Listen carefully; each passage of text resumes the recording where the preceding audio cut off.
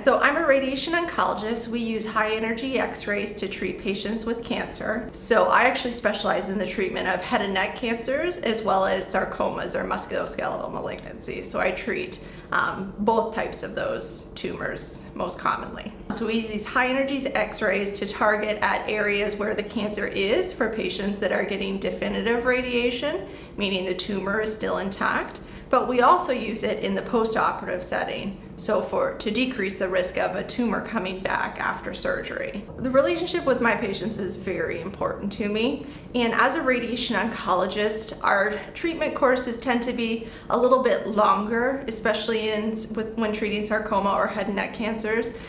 They tend to be somewhere between 5 to 7 weeks long, so our patients are coming in daily for treatment. I get a lot of personal satisfaction from seeing everybody on a week-to-week basis. They know that I am there and my team is there, and if they have any questions or concerns or anything ever comes up, they can always reach out to us. The most satisfying part of our consultation is we really get to set out a treatment plan.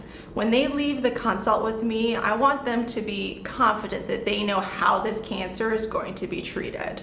And for a lot of our patients, that is for cure.